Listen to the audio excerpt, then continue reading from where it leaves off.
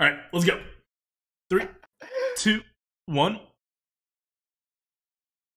Welcome back. This is the Light Forge Arena tier list card preview valuation stream, where we give you all the numbers that our algorithm has spit out for the Ashes of Outland cards, and then we explain to you why that is so and how you should use these cards and what impact on the meta these cards have. I'm ADWCTA. This is Merps. We are like 5 hours in. We're on our third class. We're doing this. Hunter time. This is your favorite. This is your time to shine. This is my time to shine. Let's talk about Hunter, the value card generation oriented class that I know and love. And that's Hunter. All right, let's go through the cards, and then I'll talk about the value-oriented playstyle. Okay. Before you talk about the Hunter value-oriented playstyle or even a card, I want to point out that there are more than 12 Hunter cards in this meta that are rated above the highest Ashes of Outlands card for Hunter. More than 12. So I just wanted to set the stage of the Ashes of Outland treatment of Hunter, and I'm gonna bring back something from the first segment of this card review when we talked about the meta overall, which is that the meta is gonna be a lot slower. There are a ton of taunts starting at 3 mana, and like a lot of the good taunts also heal. Okay, go Merps. What's the best Hunter card in Ashes of Outlands? God. This is so sad. All right, the best card is comes in at 144. So good, but if you're comparing it to a lot of other classes, very tame, very tame. Just for comparison, the two classes we've done before were Demon Hunter, where Koyafeng Warlord was a 171, and Marsh Hydra and Druid, which was a 176. This is a 144. It's a 144. It's a 4-mana 5/2 beast with Rush. Already pretty decent, right? Already pretty good. Battlecry, choose a friendly minion, gain a copy of its Death Rattle.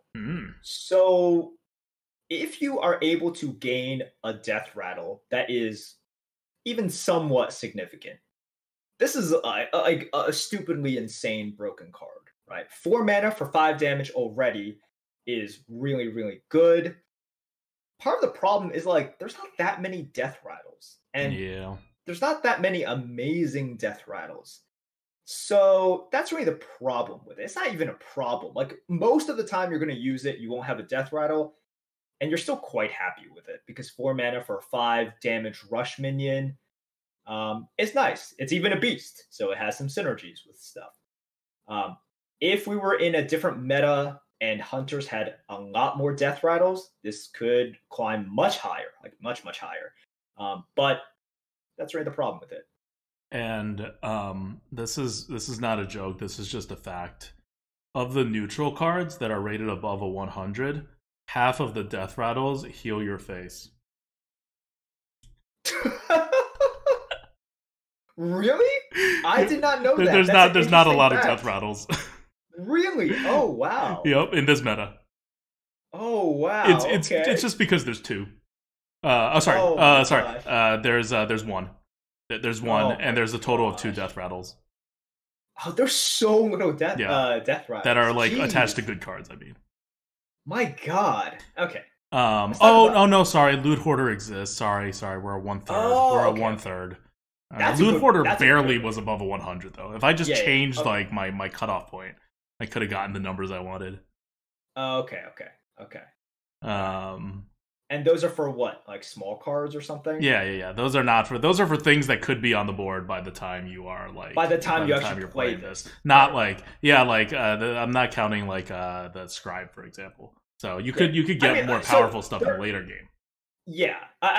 You could be like, oh, but if you have Scrapyard Colossus, no. Yeah. No. We're talking about like stuff that you will passively just have on the board if you're using this on turn 4. Okay. Next one is the most interesting card coming in for Hunter. It is the Nagran Slam 10 mana Hunter card. Summon 4/3/5 Cleft Hoofs that attack random enemies. So that is just like imagine 4 3/5s popping on the board and hitting whatever like on your opponent's side, including possibly their face. 12 damage for 10 mana onto your opponent's face if they have an empty board. which for hunters would be the ideal use. But you know, your opponents probably have stuff, and not all of these are going to go face. Still very good. 141 is your like really high for a 10 mana card exactly. that you can't really control. And in Hunter, right? Like yeah. It also means, like, for Hunter, all 10 mana cards means you don't get to deal 2 damage to your opponent's face with your hero power. So that's all built in. It's kind of an insane card. But it's, you know, it has some question marks to it because of all the randomness. Yeah. 141. It's an epic card. You won't see it a lot. Like, don't be, like, playing around in a Grand Slam. You kind of can't. Which is part of why it's good. Anyways. Next card is Augmented Porcupine. It's a 3-mana 2/4 beast. Death Rattle, deal this minion's attack damage randomly split among all enemies. It can go hit minions, it can hit face.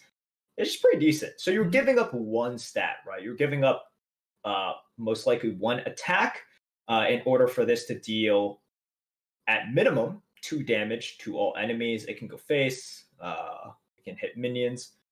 It's good. Like, it's just good. You're getting like more than you should for its cost. If you could control it, that would be awesome, but you can't. It's a 131. It is also a beast, and you're going to see that beast synergies are making a comeback here. So, huge. Yeah, that's going to be nice for this one, especially something that synergizes with being buffed. A lot of beast buffs are coming. But keep in mind, this is an epic. You're not going to see it a lot. Just like the Net Grand Slam is an epic. So far, the Lion at a rare was the only good card that we covered. All right. Now, I bring this up because the next card drops all the way down to a 120, which is like the average card in your deck. And once I describe the card to you, you'll be like, what? How is this the average card in your deck? Your deck is ridiculous now. Welcome to the Year of the Dragon standard set. Scrap Shot is 4 mana, deal 3 damage, give a random beast in your hand +3/+3. There are a lot of beasts in this meta, especially for Hunter. You will almost always have a beast in your hand just by like drafting normally. So you're dealing 3 damage, which is 2 mana, and then for another 2 mana, you're buffing a beast in your hand by +3/+3. Like, it's just it's a very flexible, easily used card. And it's basically the average card around your deck. It's about the same as a Troll Bat Rider, which also deals 3 damage, but that's a random 3 damage, and that actually puts a 3/3 minion on the board. Yeah, so you get it immediately, but that can't go face. This can go face. Sometimes you just want to consolidate instead of having a 3/3 minion. So it's like pretty comparable, actually. Yeah, it's like pretty comparable. Yep. Each has its own like pros and cons to it. Yep. But that's the synergy card for beasts, right? And it's rare. Now, going on, 115. 115 for Hunter is around where, like, a Firehawk is. So, like, all these cards that were, like, premium before, like, a very short while ago, are now in this standard meta with all the Year of the Dragon cards finally in. They're pushed down because we center everything on the average card in your deck. So that's Hellbore, 1 mana, 2/1. Death Rattle, give a random beast in your hand +1/+1. As you can see, like, 115 is pretty damn good. This is Firehawk level. We rate a 1 mana 2/1 even in Hunter. What's a 1 mana 2/1? Well, what's the Murloc 1 mana 2/1? Like, what's it called? Huh? Oh, Tidecaller? Yeah. No. Well, no, not Tidecaller. Raider. The Murloc Raider is a 72. So it's not like 1-drops are just rated super highly for Hunter. But Hellbore manages to be a 115, partly because it is a beast. And at 1 mana, the fact that you are a beast and can trigger some of these beast synergies it means a lot. And on top of that, it itself provides a beast synergy. So it kind of like, it synergizes with the rest of what you're doing. Like, that's a lot of points. That's like 40 freaking points for the beast tag, plus this like +1/+1 into your hand, which I think people normally don't think of as a huge deal. But it just synergizes so well with what the Hunter needs to do in this meta. Yeah. So if you guys remember how high like Fairy Dragon was when we had all of those sick dragon synergies, and Fairy Dragon didn't provide anything, right? It just provided the body itself. It was an additional dragon for you to proc stuff off of. Hellbore is double-sided. it is a beast for you guys to, like proc stuff out of. And it gives other beasts. So it's double-sided, it's small. It's just really good for hunters. Like when you combine all of these small effects, that's how you get to 115. That's why it is so freaking good. It's a very non-sexy card that just ends up being really, really good, and definitely what you want in hunters, especially for the mana cost. And remember, 1 health stuff in hunters matters way less than in other classes, because most other classes have to take face damage to remove it besides mage.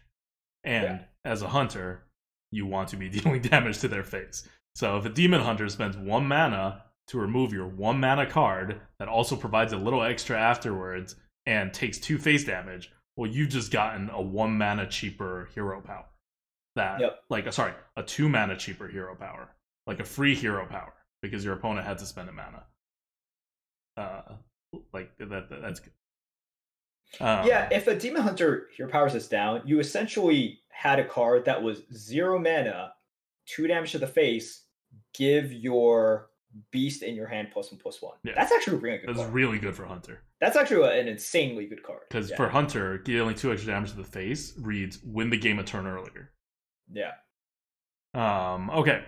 Next, at 113, so basically same area, is Pack Tactics. This is around where a Bloodfen Raptor is, but Bloodfen Raptor is high in Hunter because of the beast synergy. Pack Tactics is a secret. Whenever a friendly minion is attacked, summon a 3/3 copy. Okay. Yeah, like, fine. You know, you get a 3/3 for 2 mana. The other card, the Venom Strike one, that's better. I don't think it's in this meta, but that gave you the Cobra, which is better than a 3/3 of whatever happens to be attacked. Yeah. Moving on, we have 104. This one's going to be interesting. Imprison Felmaw. 2 mana, 5/4 demon that is dormant for 2 turns. When this awakens, attack a random enemy. So it does not have rush. It attacks a random thing on the board, which can include your opponent's face. Yeah. But if you remember, this is higher than Imprisoned Vilefiend. Yes. Because it's a 5/4 and not a 3/5. Which, as we talked about, is really important. So you don't get to control it, but the fact that it is a 5/4 instead of a 3/5 really matters. It really, really matters. And also, the fact that, like, the other thing just literally can never go face, whereas this thing sometimes go face matters as well. So yes, this ends up being still not a good card, but is it better than the Vilefiend? Way better. Yes. Imprison Vilefiend in Hunter is only a 92. Like, it's even lower than in other classes, because you're on a 2-turn delay where it does nothing, and then it still can't do anything because it can only rush a minion. Okay, what else is up? We did skip a card. Oh, did we skip a card? Sorry. Yes, thank you to the Key guy for pointing it out. We have Scavenger's Ingenuity. This is a common spell. 2 mana, draw a beast, give it +3/+3. It's a 113. It's okay. Yeah. Decent. Raptor level, Dark Iron Dwarf level. Yeah. So this is one of those, like, whatever you spend, you get it back. It's just a little bit slow. That's it. It's just a little bit slow, but it's good. It's definitely pickable. And there are some beasts, like Augmented Porcupine, that get more than just a +3/+3. Like, you're getting a lot more than just +3/+3. So it's pretty nice. Like, this is how you want to draw cards, right? Like, normally you have things that's like basically like 1 mana, draw a card. Well, for an extra mana, you get +3/+3. You'll take that. Okay. Well, what else? Are we through with all the Hunter cards? Do Hunters have like a couple terrible cards that we haven't gotten to, or are we done? I think we may be done. Are we missing anything? Wow, I think we're done with Hunters. Okay, so they don't have like tippy top end cards, but like these are all fine. Yeah. These are all like quite decent cards. Yeah, wow. But like we said, right? Like, you don't want decent cards in this meta. Yeah. Like, decent cards aren't going to get it done.